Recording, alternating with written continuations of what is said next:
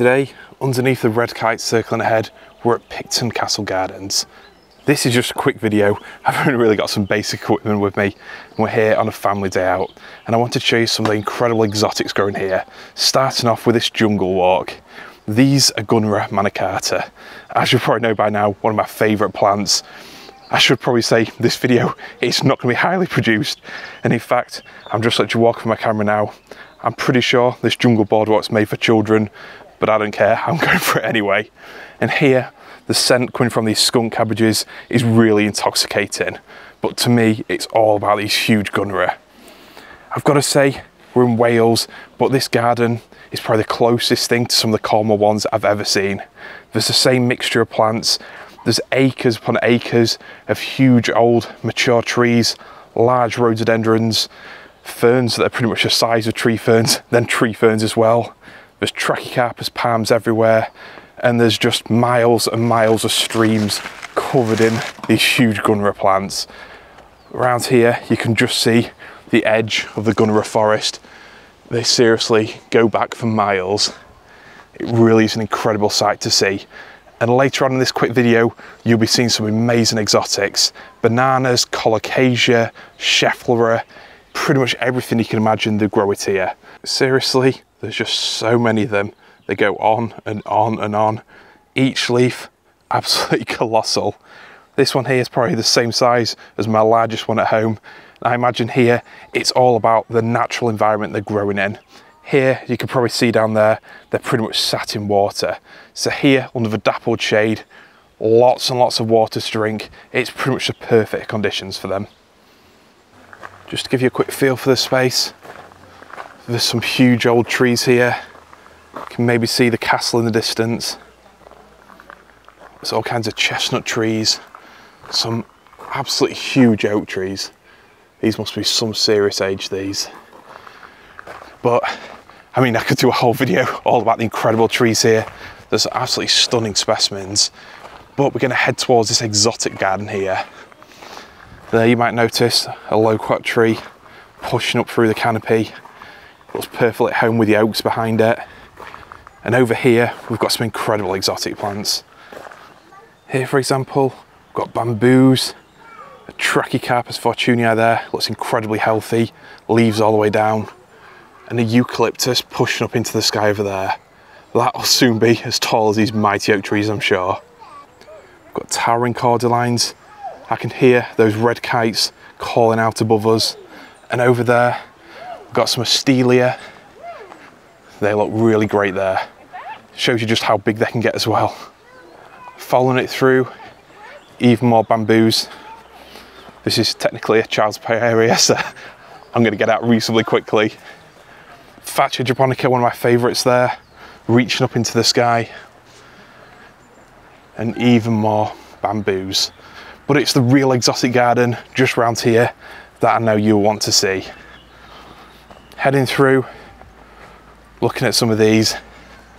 Bear in mind, we're only in late May.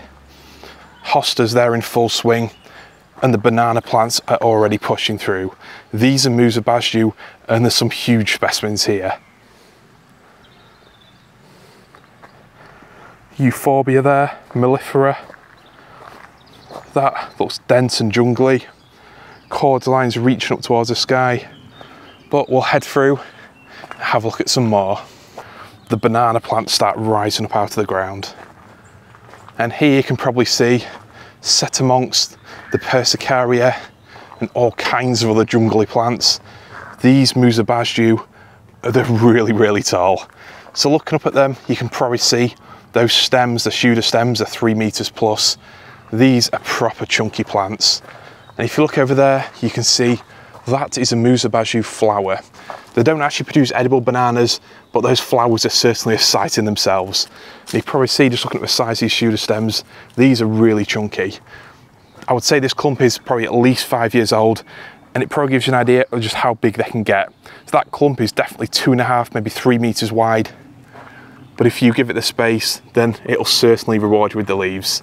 And at the minute, like I said, we're in late May, so these are only just getting going. In just a month or so's time, these huge paddle-shaped leaves will be arching over us, and they'll look fantastic against that blue sky. Got More huge bananas here. Again, using the hand for scale. Monstrous things. It's great to see them. What you can probably see down here, there's all kinds of different gingers pushing through, cannas. So I can only imagine later in the season, this bit will look phenomenal. We've got all kinds of gingers again under here, colocasia, big Trachycarpus fortunei there, and over there, a huge clump of these Musa basjoo bananas. Got a butea palm there, butea odorata, I imagine. And all kinds of colocasia already pushing through, no doubt helped by the mild and really damp climate here.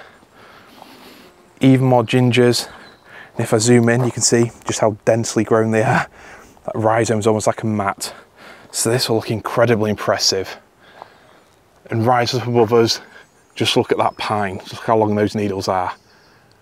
It's really just look incredibly exotic. Of course, you've got your usual showy rhododendrons, and walking around the woodlands here, there's loads of really large leaved varieties. I think these flowering azaleas and rhododendrons would definitely bring the colour at this time of year. But looking back for me, it's all about that exotic structure. Those bananas seriously look incredible.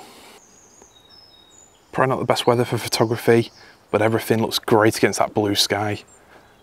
All the rhododendrons, azaleas, the Trachycarpus flowering away. Got the Musa basjoo bananas, again, another huge clump of them. Probably the tallest yet, that. Definitely 4 or 5 meters tall. And like I said, they're only just getting going.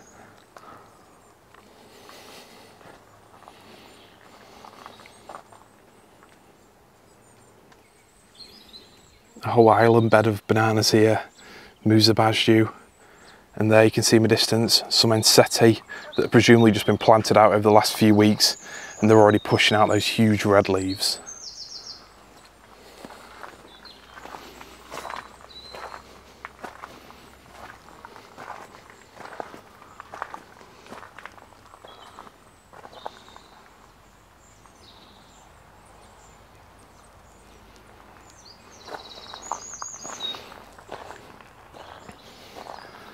There's loads of different regersea here. They look fantastic with the ferns. You can really see here just how big those leaves can get. Each one of those is over ½ metre across. It looks fantastic there. We've got the persicaria. More ensete. There's a Trachycarpus wagnerianus or waggy palm. Some Tetrapanax. And under the shade of this tree here, we've got a Pseudopanax, really alien-like plant. I personally love them, I think they look great. Definitely a striking addition for your garden. But let's head through here, over to the walled garden. I know you'll love this. And on the way, nestled in there, even more huge clumps of Musa basjoo. You can really see here with the mild climate and this dense woodland setting, they look fantastic. The leaves hardly touched by the wind, and they've definitely got a head start on mine. But let's head on to the walled garden. There's some incredible exotics here, some more sun lovers. So you'll just have to imagine, as we walk around here, all kinds of slow motion B-roll as we're walking through these gates. But really, the first thing that hits you, these Cordylines. Look at the height of some of these. The giant things. Just the other side of this Paulonia.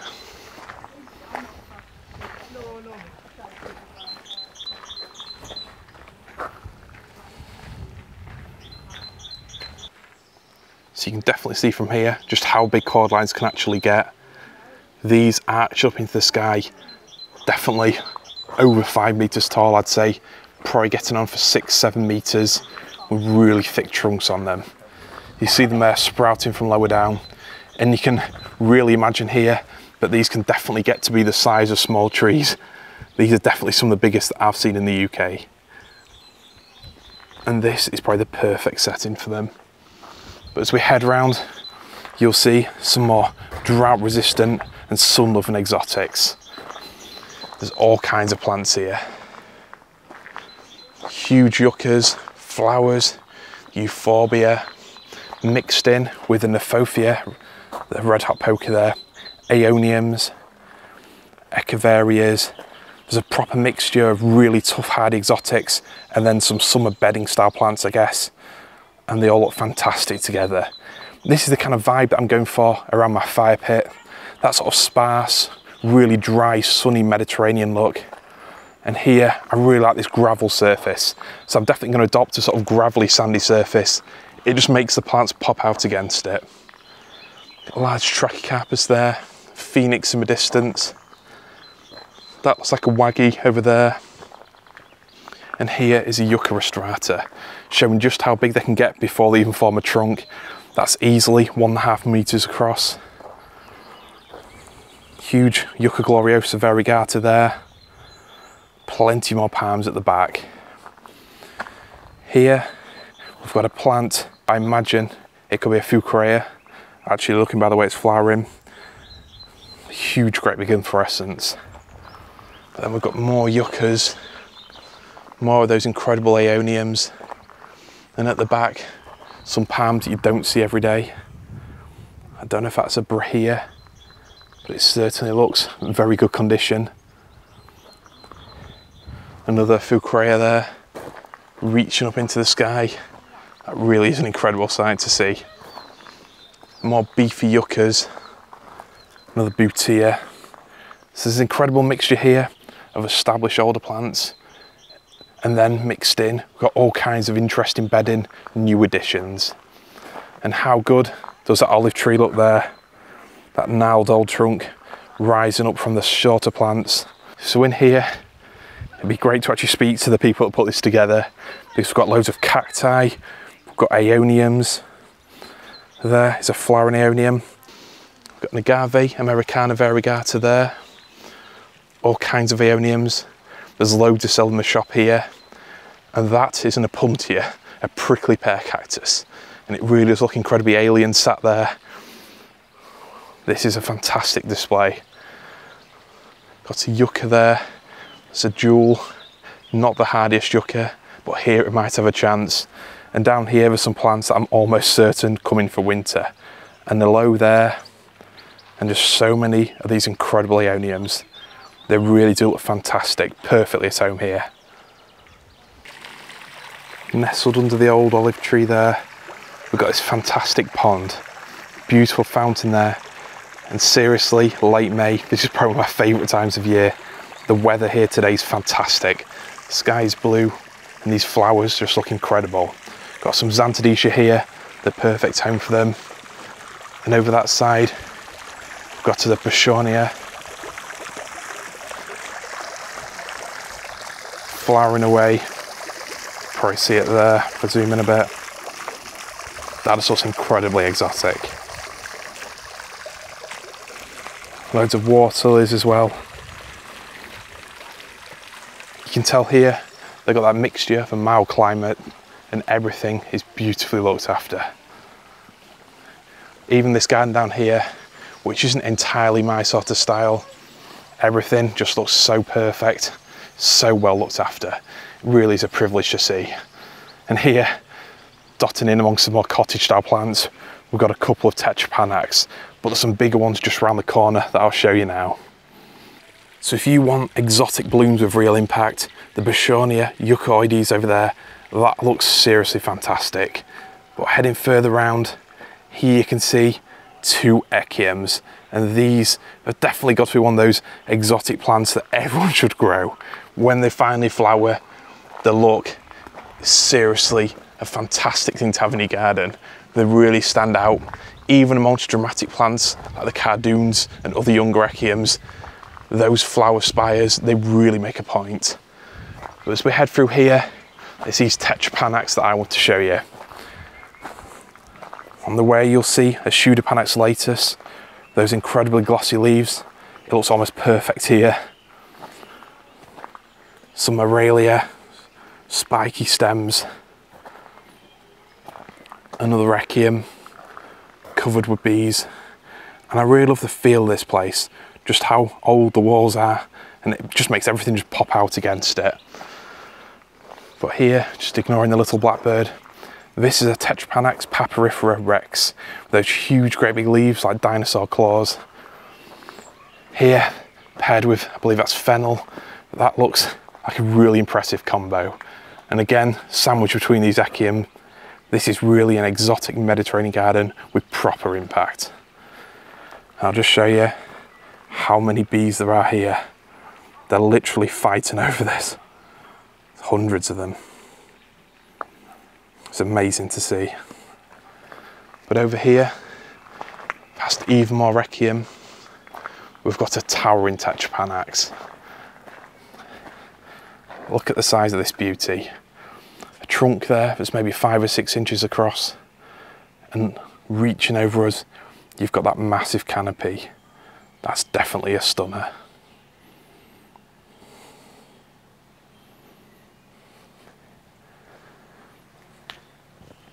Over here, some Melianthus major, the leaves that smell like peanut butter.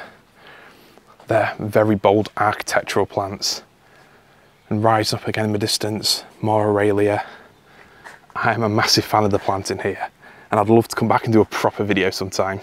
So we continue the walk around. If you're wondering why my voice is a little bit maybe quieter and slower than usual, it's because there's other people here, so I don't want to sound too enthusiastic. But it's hard not to get enthusiastic about the Scheffleri there. I believe that's Alpina, that one, with those really glossy leaves mixed in there amongst all the cannas. Here we've got a Scheffleri Taiwaniana. This looks very similar to the ones that I grow at home. It looks fantastic here with that new flush reaching up towards the sky, just pristine condition. In fact, basically everything here is. Everything looks so green, so healthy. I really wish I had the time to do some proper slow motion video here and show you a proper walk around, but today I've only really got about half an hour while Alice and the pups have a little break at the cafe. But there's a couple of bits that I just want to show you before I head back. Another Aurelia there, I believe, that spiny stem. But there's some real gems just out here. Just on the way, you can see a Sarthia. I believe that's a Medullaris there. Looks a little bit damaged by the winter, but here, under the shelter of this colossal oak tree, it definitely stands a better chance than the one in my garden. This really is the perfect home for so many exotics. Now we're going to head deep into the woods. Like I said, I really can't do this place justice, especially in a short video like this. But I want to show you some of my highlights, or at least what I've seen anyway. This is one of my favourite trees, I believe a Metasequoia, a colossal thing, known as the living fossil. It's been around since the age of the dinosaurs, but only recently rediscovered, I suppose. Got huge buttress-like roots reaching out. And over here, I want to show you a combo that's repeated quite a bit around these gardens. Got some massive Dryopteris Wallachiana. I told you, they get to nearly, well, over a metre tall. And these here, they just look perfect. Almost like a miniature tree fern reaching up into the sky. And here, amongst all these azaleas, rhododendrons, I just love the amount of green. And a combo that seems to be repeated quite a bit, Regersia, with so many different types, as well as those Dryopteris Wallachiana. Just such a stunning collection of greens. But as we head through, I show you some colours that I know you'll really want to have in your garden. There's all kinds of ancient conifers and broadleaf trees, but just look how straight and regular this one is. It's a monstrous tree, but it's just that real pristine buttress to it that really struck me. And if you're a fan of shuttlecock ferns, then here, there's basically fields of them. They carpet the floor. You can see just how well they spread. And they just look so fantastic with these trees behind them towering over and all these exotics. So I think what we'll do, I'll just show you quickly around this bit. This bit really jumped out at me as we're walking around. So around here, we've got all kinds of big leaves and then palms like this rising up amongst them. So this is a Trachycarpus fortunei, and this is probably one of the best examples of a flowering one that I've seen. Just look at how many flowers are on it. Seriously putting on a show. And to me, I know a lot of people say they're messy, but I really love this time of year. I think it definitely gives them that real bit of interest. Certainly adds some colour to the garden. There's loads of these around. I believe the Cordylines. Not an expert on these kind of trees, but I'd love some input if anyone knows. And heading through here, you can see even more, when I make things a little bit darker, even more of these Trachycarpus rising up. I think in many ways this garden, with the ancient trees, Trachycarpus palms, and all the bamboos that are dotted around, it really reminds me of somewhere like Tregain or Treba down in Cornwall. It's definitely got that same vibe. Trachycarpus palms, big leaves behind them. To me, this is a garden that certainly has that exotic woodland vibe. Really is an incredible place.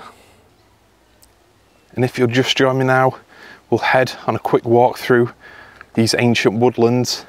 Now, these are some more of those trees that I'd like a bit of help on the idea on if you can.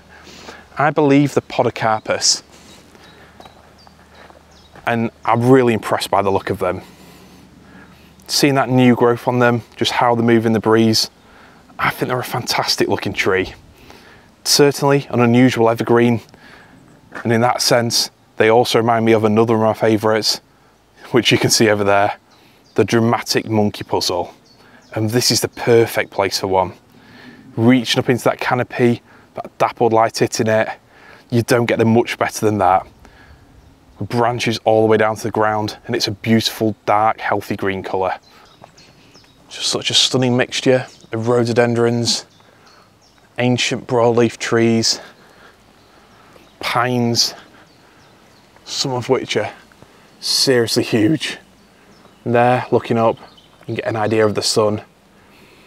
Seriously, I know this isn't the best conditions for photography, but just for enjoying a place, late May, around 16, 17, maybe 18 degrees, there's few places I'd rather want to be than enjoying the countryside here in the UK.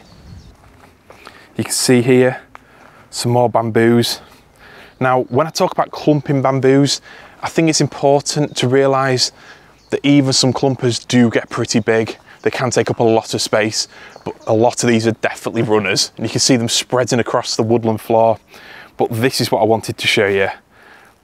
Even more Gunnera. They seriously go on and on and on. Just colossal leaves that absolutely fill the forest floor. And to me, this is the perfect setting for them. This is definitely like Heligan, this bit, that nice sort of woodland glade feel.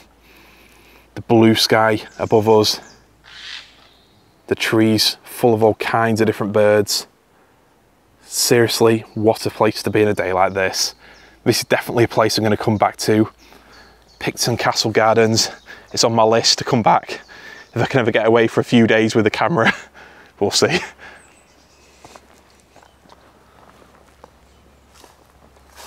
suppose it's hard to show the scale of those Gunnera. I'm 6'3" and a bit, the bit's crucial, and those would tower over me. They're at least 8 foot tall. Huge, great big things. Now, if you ever want to know what makes a happy Gunnera, just look down here. A lovely stream, dappled sunlight, planted on this bank. They look incredibly happy.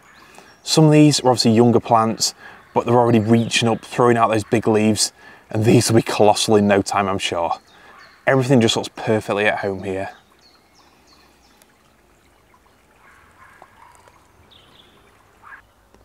Now just pop my camera under here. This seriously is the land of the giants.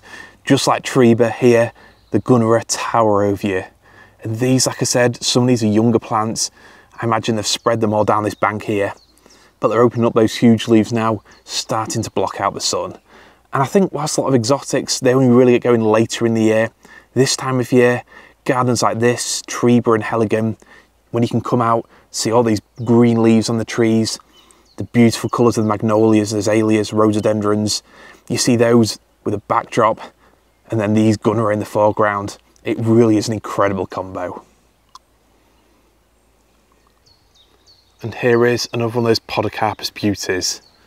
So anyway, it's now time for me to head back. Like I said today, this is just a really quick video. This is definitely a place I want to come back to, and if anyone's got any contacts here, I would love to know more about the gardens and ideally come back sometime when we're next in Wales and film a few really nice videos just showing a bit more of these incredible exotics. Seriously a stunning place, and I hope this video's been at least watchable. That's what I'll aim for. So thank you very much for watching. I'm going to go now. We're going to go back on the beach with the dogs again. I hope you enjoyed it. I'll see you in the next one. Just on the way out now, but I wanted to share this moment with you. Here alone in the woods, the colour, the sound of birdsong, the amount of ferns, seriously is an amazing place to be. But just looking back over here, you can see now that bench gives some scale to the Gunnera behind. You can see there, like alien eggs, they erupt out, send these huge leaves up towards the sky. And walking underneath them, you can definitely get an idea now of how big they are. Like I said, I'm over 6 foot tall, and these are well above my head height. I'm holding the camera up now, and you can just see the size of them. They really just blot out the sky. I'm walking up here, carefully, obviously. Looking at that tree, you can see the kind of climate here. There's obviously a lot of humidity, a lot of rainfall, and that makes all these plants, all these incredible exotics really thrive. And to really show that off, I wanted to show you this tree fern here. Just look how healthy this tree fern is. Those huge fronds reaching up towards the sky. Plants like this, I don't imagine they get any additional water, but you can just see how healthy that is. The trunk actually increasing in size as it gets larger, and just around the base, got woodwardia and all kinds of other native and non-native plants. So to me, this is a perfect setting for a tree fern. So I just wanted to include this in the video. It's seriously an impressive sight to see those fronds blowing gracefully in the breeze and just how healthy it looks. So thanks again for watching this video, and I'll see you in the next one. See you later.